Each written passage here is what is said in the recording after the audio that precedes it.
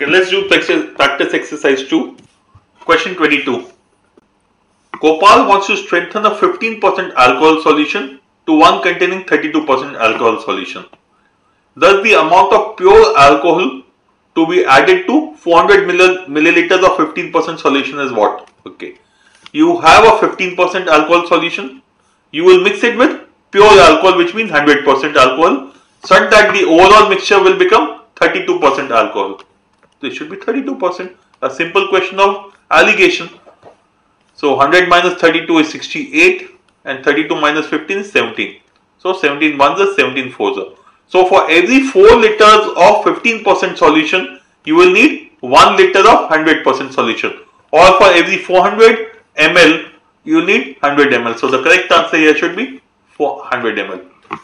Another simple method could have been just check the choices. But I am partial towards alligation. Wherever I have alligation, I will not do anything else but go straight with alligation, because it's a very simple concept and you can apply it very fast, does not take time, you get the answers very fast. Okay, so that completes this exercise 2 also.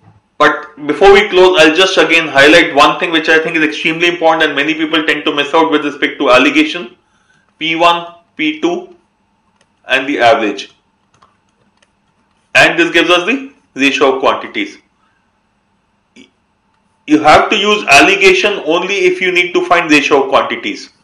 Okay. If you need to find ratio of quantities, then you use alligation. If you need to find any of these things, then you use weighted average. Weighted average and alligation are reverse of each other.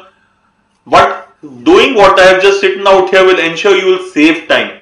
You can do the same question by both weighted average as well as alligation. The only issue would be the time consumed. If you use the wrong method, will be higher. Both cases you will get the correct answer. That will not be a problem. Okay. So that completes exercise 2 for us.